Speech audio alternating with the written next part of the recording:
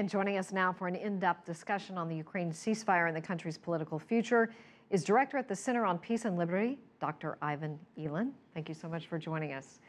Do you expect the ceasefire to stick this time around? And what is different this time around? And did President Poroshenko give in to all of this because he felt like he was backed up against the wall and he couldn't win on the ground? Yeah, I think he is. He was winning, and then, of course, Russia sent troops and forces in there surreptitiously and turned the tide. So he is backed up, and I think it's very interesting that Russia agreed to this because usually the side that has the advantage doesn't do that. But I think we'll see if it holds. I'm not sure that both parties have an interest at this point in stopping the fighting, but we'll see. Hopefully it will. Russia wants to have each region to have their own foreign policy. Is this realistic? Well, he's achieved that in Moldova and Georgia. And one of the reasons he's doing this, I think, is because remember that he's doing this out of weakness because he had a friendly government in Ukraine that was overthrown, and now he has an unfriendly government. So what he's trying to do is keep Ukraine from NATO.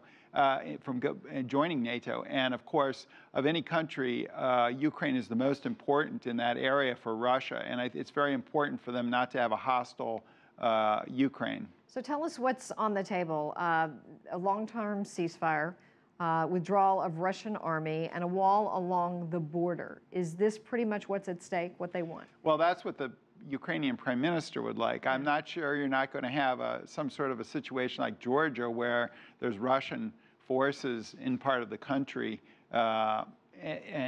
sitting there permanently, more or less. Because I think what they want to do is Putin would like to achieve enough autonomy where these regions of Russia or Ukraine, which is the industrial heartland of Ukraine, could veto any Ukrainian desire to get into NATO. And I think that's one of the underlying reasons of Putin's objectives. Okay, so you pretty much just outlined what you feel like the political future of the southeast region will look like.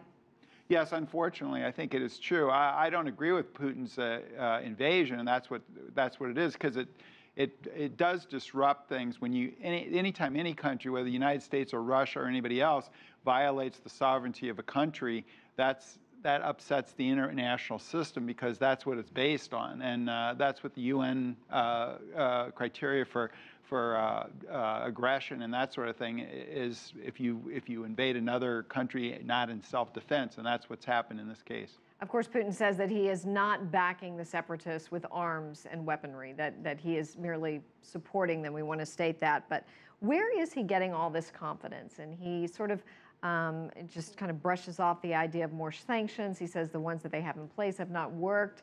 Where is he getting this? Because he has a lot of people lined up against him. Well, he has a lot of surface bravado, but Russia is a declining power, and he's trying to salvage what he can out of Ukraine, which is the real deal. And he's being very aggressive in salvaging this, but I think he thinks he has to be. This is Russia's near abroad. This is their sphere of influence. And traditionally, big powers have had a sphere of influence. The United States has one in Latin America that we police quite avidly. And so he's doing the same thing, and he sees NATO going into the Baltics and headed further east into Croatia and Romania and all these other countries that are near Russia. And you forget that, well, at least we do here in the United States, that Russia lost 25 million in World War II, and they've been invaded by Napoleon, Hitler.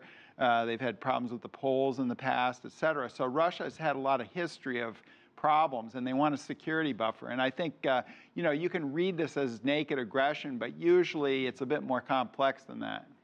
Why is he, what would he have to lose by saying, yes, I'm arming the separatists? Because he makes no bones about the fact that he is supporting them. Well, I think he's very clever in that he keeps it clouded up so people can't just make get the idea that he's committing naked aggression, which he sort of is, right? And maybe defensive aggression, but salvaging what he can out of Ukraine. But he's doing it in a very clever manner. Countries do diplomatic sleight of hand to hide what they're doing all the time, and he's very adept at it. And he's very in your face right now. So I think the West is trying to sanction him with economic sanctions, and the sanctions are having an effect on the economy. But a lot of times nationalism trumps even money making. So that's what's happening here, I think. All right. Dr. Ivan Eland, thank you so much for your time and insight. As always, we appreciate it. Thank you.